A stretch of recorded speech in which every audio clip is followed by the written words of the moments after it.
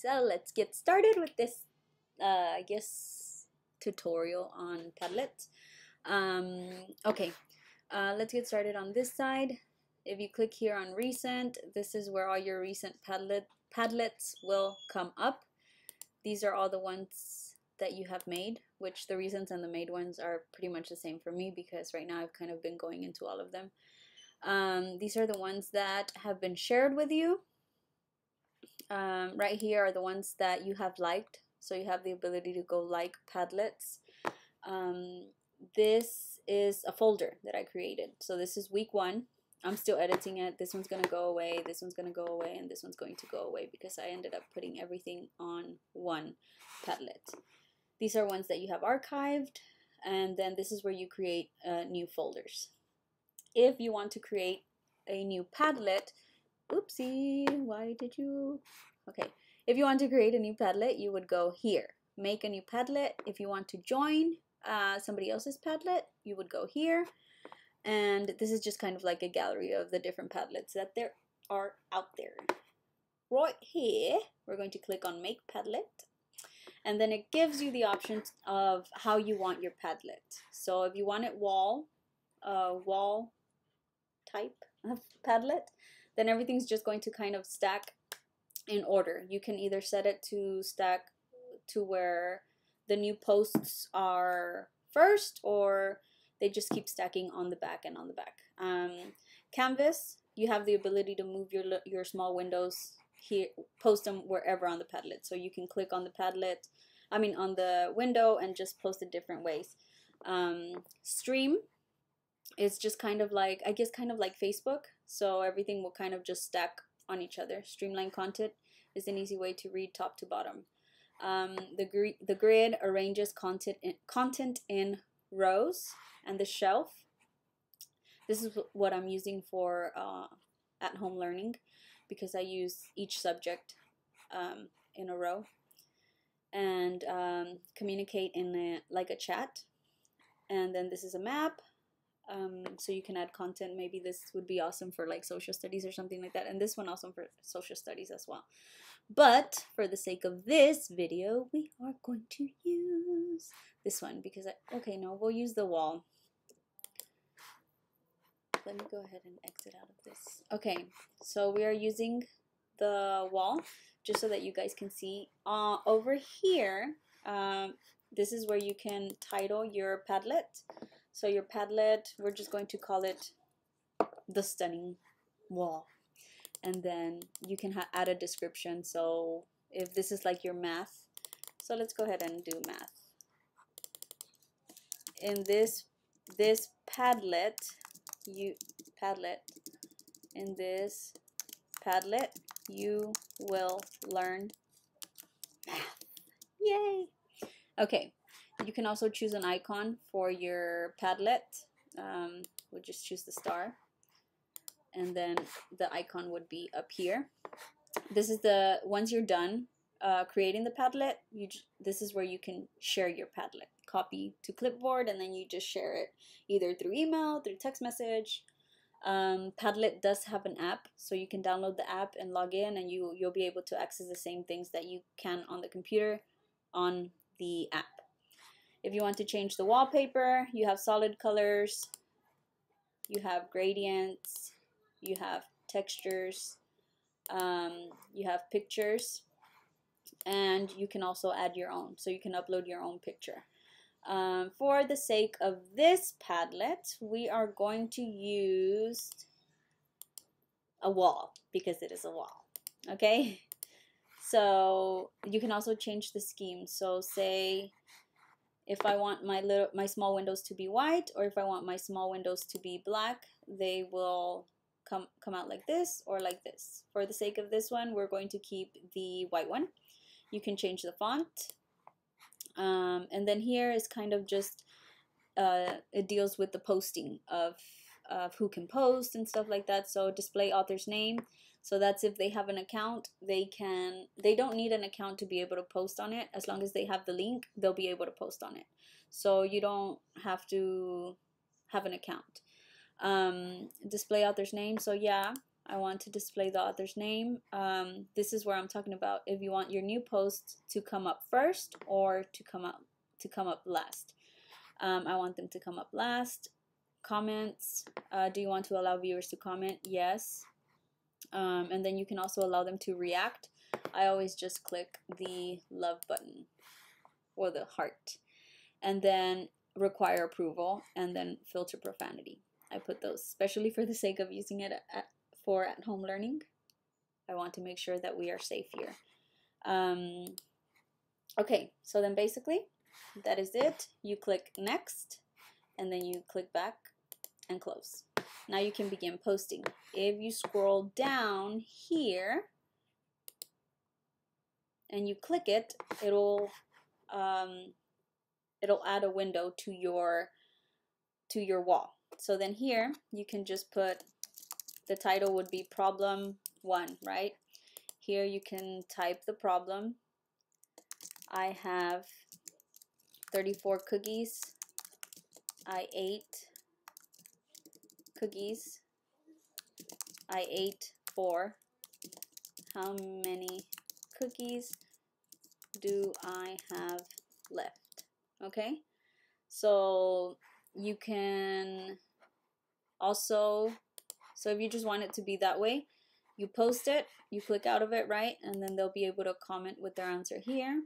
You can also, this is just if you want to edit it again. And then if you go here to the 3 little dots, you can change the color of the window, of the small little window or post. You can also, so then if you add another one, sorry, getting ahead of myself, they will just kind of start stacking. Sample, and this is because it is a wall.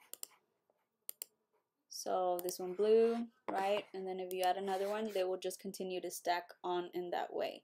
So you can also, on the posts, you can title it, write something, and then you can also upload pictures. So if I wanted to upload this one, I can upload that picture, title it, and then maybe give them some instructions on it. I can also change the color of it. You can also add links. So for example, if I want to go on YouTube and add a link about fitness or something, right?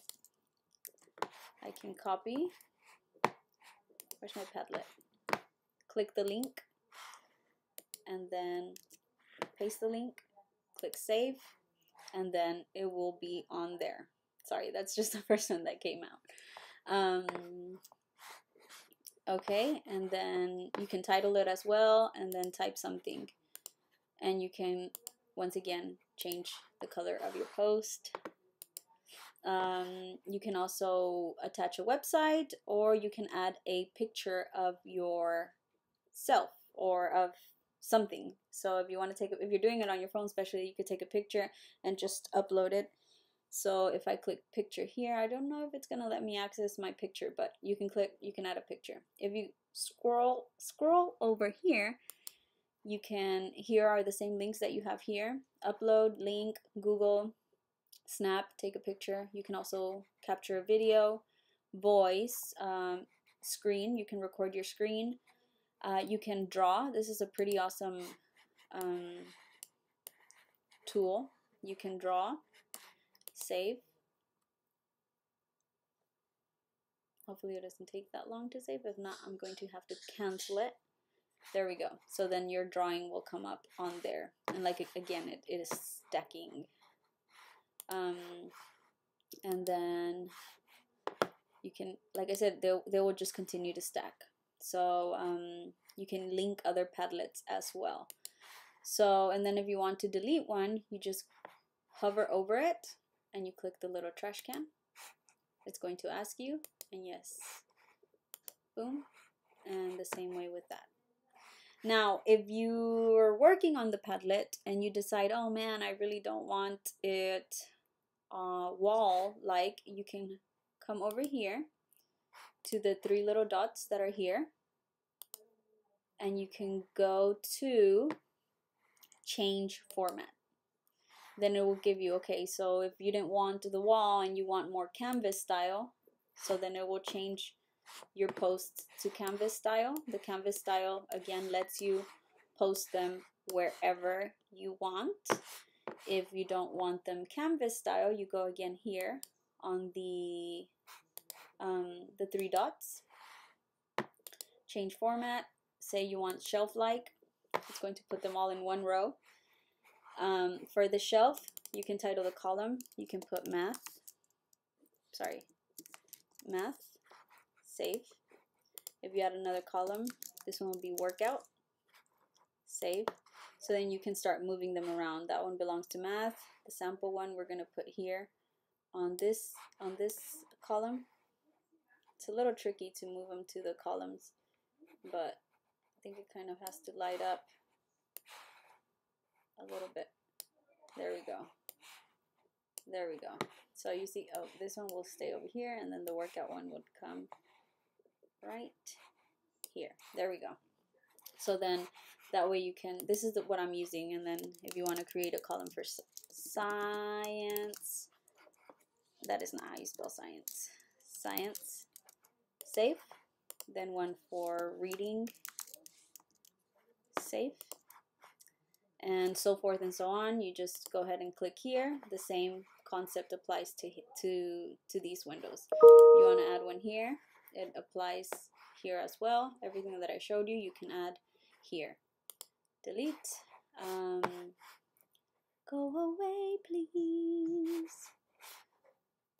You also have, and yeah, like I said, you can just do different formats. You can change it. But that's pretty much it. The students, or because I'm using it for at-home learning, but anybody, once you share the link, so you click here, once you're done with it and you want to share, you can click on share on the top right, and then you put copy link, and then you share it with everybody, with whoever you want to share it. Now I did want to show you that if you go ahead and click here, share, you can change the privacy settings. So if you go to privacy settings, right now, anybody, it's on can write. So that means that they can view and they can add posts. They cannot edit and approve other posts. So they can only add and view the post, but they cannot edit. If you put read, if you only put read, then they can view the posts, but they cannot add any posts. They can, however, they can't comment or anything on that. They can only just read. So I always just keep it on can write, and then can edit. Obviously, that means that anybody can post, anybody can edit, anybody can do anything to the post that you have done. But I leave it on can write so that also here, private, keep the Padlet hidden from the public. Even if someone manages to get to it, they should not be able to access it. So that's if you want it to keep it only to yourself. This one will require a password. And then this one is secret. Keep the Padlet hidden from the public. If I choose to share it with somebody, they should be able to access it. So this is the one that I have because I'm sharing the link. Those are the only people that can access the Padlet. And then this is just keeping it public. So I keep it on can write, then I click back and close. That way anybody is able to add posts, but they cannot do anything to mine. Those stay where they are. So they can't move them around. They can simply just boom, add posts or comment on mine. And then when I want to share it, I just click share, copy to clipboard, and then just share through email or share through text message. That's how I've been doing it. You also have the option to get a QR code or embed it in a blog or a website. So yeah, that's pretty much it. You can share it on Facebook, all of that good stuff. And you also have the ability to export it. You can save it as an image, save it as PDF, all of that good stuff. Anyway, I hope this was helpful. Leave some comments if you have any questions about it. Okay, bye-bye.